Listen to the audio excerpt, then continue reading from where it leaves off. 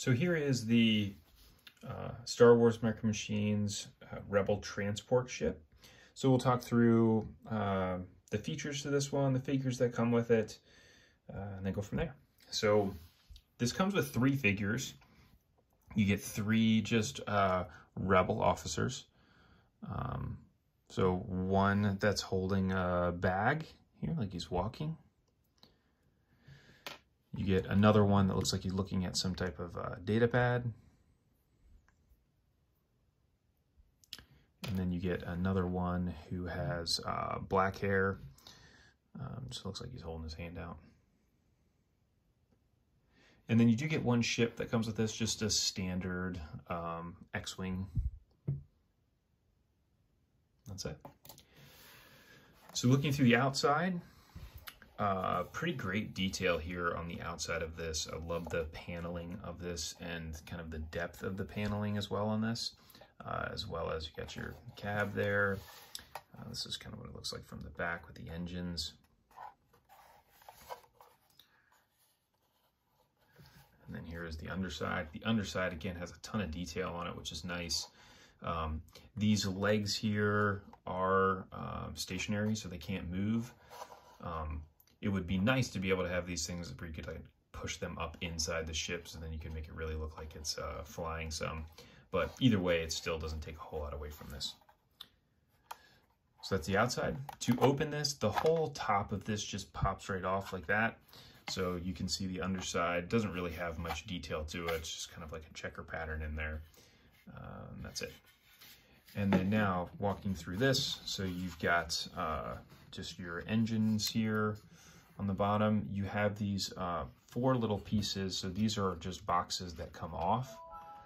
You can see on here that the stickers are already coming off. So this was actually purchased new. And let's see if I can get one of these guys off of here. There you go. And so you can see that obviously the tackiness of the sticker doesn't really stay on there very good. So you have to glue those things down. But that's basically what it looks like, a little peg hole on there to be able to fit right in there. So you do get those couple stickers. You do get some other stickers on here as well that do need to be applied. They're all relatively small stickers. So I believe these guys here, this one here, kind of all around this whole control panel. And then you do have 2 other moving parts. So you have this little satellite dish. This spins around and it moves up and down like that. And then you do have a gun here as well. And this moves too. And then you have a little small ramp that comes out also.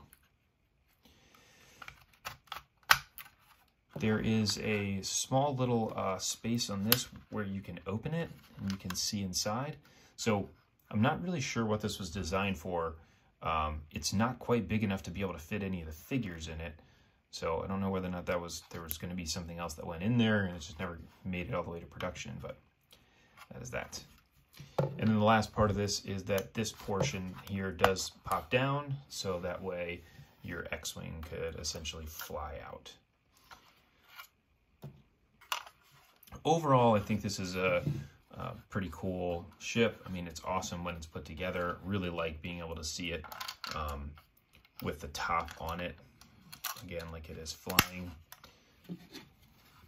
Everything does store inside really nicely, just like it does with all of the play sets like this.